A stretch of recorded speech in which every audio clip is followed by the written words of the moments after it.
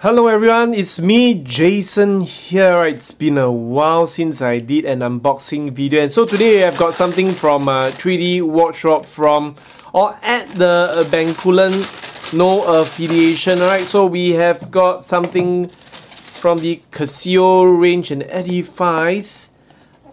At the back, the reference number is EFR-S108D-3AV. Let's just check out what I bought for the first unboxing of the year. Alright, so if you are familiar with the channel, you have noticed that this is a Casio Edifice with the octagonal bezel. I have done this review before in the white textured dial. I bought this because obviously you have to get a watch with that baby blue color. The stickers are still on sapphire crystal. I will pop up the specs. The stickers have been removed, the bracelet resized. Alright, I just share with you some thoughts as well as I share with you how the watch looks like up in outdoor light. I've worn the similar watch before for a while, so I know where this is going. Alright, so size for my 6 1/4 inch wrist. Just to let you know, this was the last piece on display when I got it about a few days back. I was indulging in some retail therapy, and the watch was there. The lady couldn't get me a new piece, so she got me the display piece. Alright, so sapphire crystal, very thin bezel, very highly polished mid links. Alright, highly polished mid links. You can see the brush polishing. Some close-up shots are in order later. Alright, so the crown is signed. Interestingly, the crown is signed. On the case back, what do we've got? We have got Casio Edifice sapphire crystal. Things that I didn't like about the first iteration remains. That is, we have got the press clasp. Alright, so this watch, if you go to the website, I think it retails for 199 Singapore dollars on the online store, and that's if you wanted to get the watch then and there. They would have sent it to your home, free of charge. I definitely got a discount from this, very sizable and expected discount from 3D Workshop. Not that I was sponsored, but they do give good discounts, so you can check it out.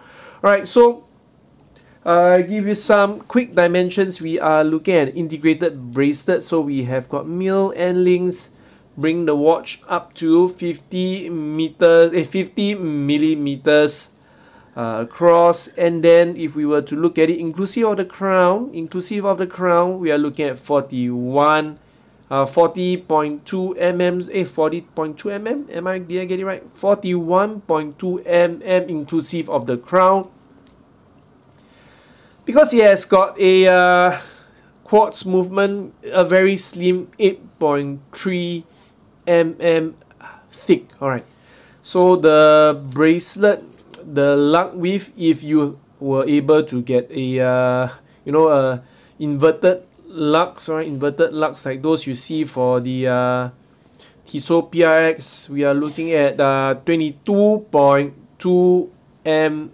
Alright, 22.2 mm all the way down to the buckle. What's the thickness at the buckle?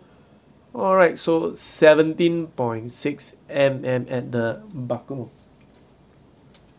Alright, why did I sell the first watch that was in the white color version?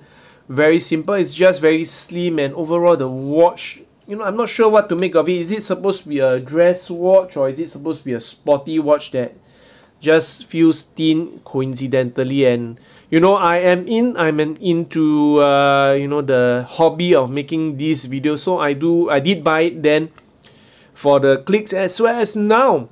Right, so I've got this Edifice in this baby blue or Tiffany blue, or however I want to clickbait the title out of it.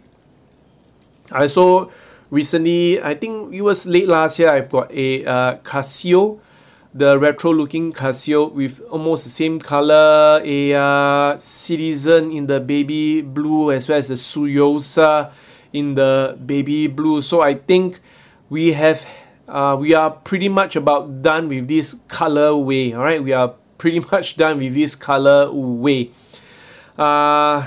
In terms of where, you know, for the price point, I think $200 is just too much. Can expect 20 to 30% discount anyway.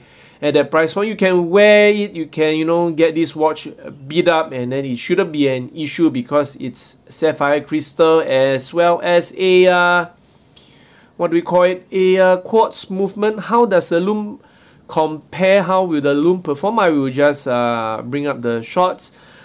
100 meters of water resistance. All right, so it's pretty much a go anywhere, do anything kind of watch. Personally, I prefer the Aquaterra over this style of watch, the Casio Aquaterra over this style of watch, because this feels a bit slim and dressed like, whereas the Casio Aquaterra, it feels more sporty, at least more masculine. Alright, so that's all I have for you. Be sure to like, share, and subscribe to my channel. I'll see you in the next video. Cheers!